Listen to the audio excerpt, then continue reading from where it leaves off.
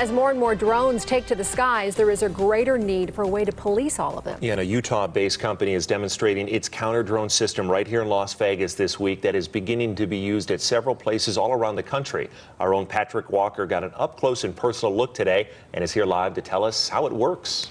Well, Brian and Denise, check this out. In the first year plus of unmanned aerial vehicle registrations across the country, more drones were registered than the number of entire manned aircraft in the history of human flight. Now, as our skies become more crowded, companies like Fortem Technologies are developing ways to safely take out rogue drones.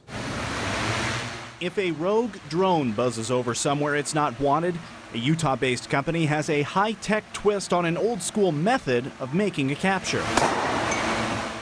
Fortem Technologies is now deploying Drone Hunter, which uses ground-based radar to locate a threat, then its own sensors to pick up the rogue drone, and it prepares to engage the target. If it's told to attack, then it would get into a dogfight with it, and then it would shoot the net and capture it, and then tether it away to a pre-designated safe zone for forensic analysis.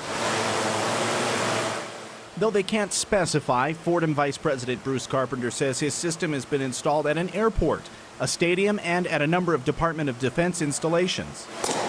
We haven't had to divert a terrorist threat as of yet, but everybody's concerned about them, and we're prepared to create the solution. The system is designed to either have a human make the final decision to make a capture or can operate completely autonomously. It's a decision facilities will have to make more and more frequently as the number of drones in the sky continues to skyrocket and more UAVs encroach unrestricted airspace. Fortem bills it as a safe solution to a growing problem.